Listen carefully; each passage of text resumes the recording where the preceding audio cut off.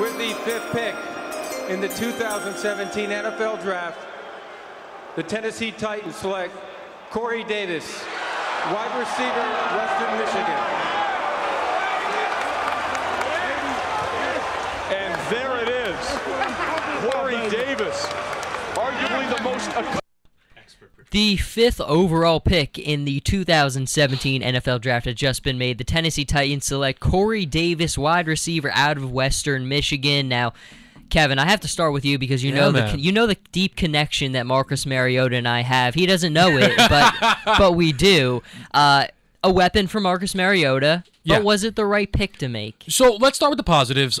You're getting a weapon for Mariota. They needed it. They needed wide receiver help. Look at his last year numbers in college. He was top 10 in receptions, yards, and touchdowns, tied for first with touchdowns with 19. Almost had 100 catches in a single college season. Tremendous player. I do think that Corey Davis is very good. However, I just don't think he's the best wide receiver. I'm a Mike Williams guy. I think the rest of the group here are Mike Williams first, and that's kind of just the reason why it gives me pause. It's not my favorite pick. I do think that they're smart to go wide receiver first because I think that the corners actually that you're going to be able to get at 18, if they do go that way, you're better off. Again, this is a team that I think they probably thought they were going to have to trade out. The way that the clock ended up ticking all the way down, this was their number one receiver, so good on them. But for me, I would have went with Mike Williams if I was going to go wide receiver. Anthony, what do you think?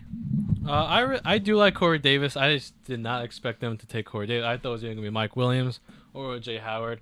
He did finish in the top 10 receiving yards per route in each of the past 3 years, which is very impressive, especially coming from Western Michigan. He only had 1 fumble in the past 3 years, which is also very impressive. He's not the most physical receiver. It finds it hard to block for the runs.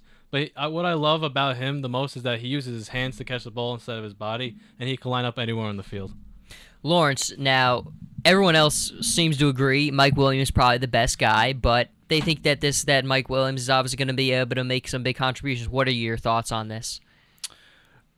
It's an interesting pick. I think it changes a lot going forward in this draft. Certainly nobody expected this. At least I don't think they did. I'm not loving the pick. I think, you know, if they went Mike Williams, they're going best wide receiver available. I certainly see that, but it doesn't fly with their existing wide receiver core. They already have similar players to Corey Davis. I think he's better than the players they have. Rashard Matthews, but Tajae Sharpe is similar, very similar, and good. I thought they would go, you know, more of a John Ross type wide receiver or Mike Williams, you know, the best wide receiver available. Apparently, they're taking the chance on Corey Davis. He hasn't been involved much in like the combine process and everything, but I guess they're taking a bit of a risk on this one. Ultimately, I'm going to close this out, though. Jets on the board at 6. They cannot mess this up. Let's see if they do. Ideal scenario for the boys. To me, this is the most exciting one. I really cannot wait to see what they do. We have a minute. Kevin, if you had to pick and you had to guess, you think they go quarterback? If I do have to guess here, I think that they're going to take one of the safeties, whether it be Adams or Hooker. Ultimately, I think that they should go with Jamal Adams, but we will see. We will see indeed. We are going to stop things right here, bring you into the feed, and we will be right back.